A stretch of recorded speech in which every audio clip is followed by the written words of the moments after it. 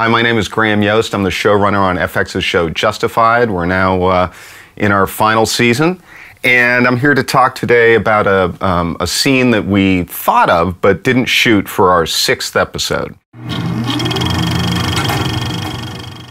We knew we wanted to have in this episode a big conflict, a big showdown between Raylan, played by Tim Oliphant, and Tim Gutterson, played by Jacob Pitts, and a couple of our guest stars. We really sort of needed them to arrive at a place and have a conventional shootout.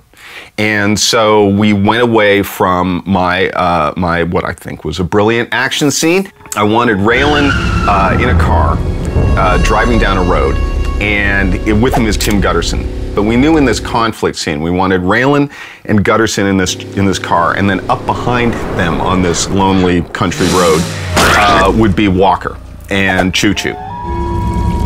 And then all of a sudden, gunfire would ring out, and they're shooting at Raylan's car with automatic weapons. So how do you get out of that?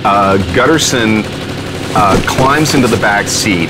Raylan drops below the gunfire level, and he's driving the car with his head down, and he turns the rearview mirror so that he can see the road in front of him, so he can steer out of sight.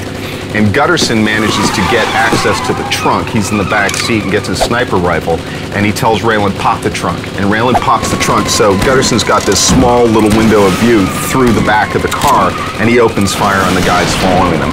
It was going to, you know, as I'd say, end up with 2 cars on the road, and then Raylan having some kind of showdown with Walker, and maybe Walker getting away, and Mundo dying. And, you know, if I'm continuing to work in this business in a few years from now, and anything, I have a remote possibility that I can have someone say, pop the trunk and shoot out of the back of a car, I'm going to try and put it in someday.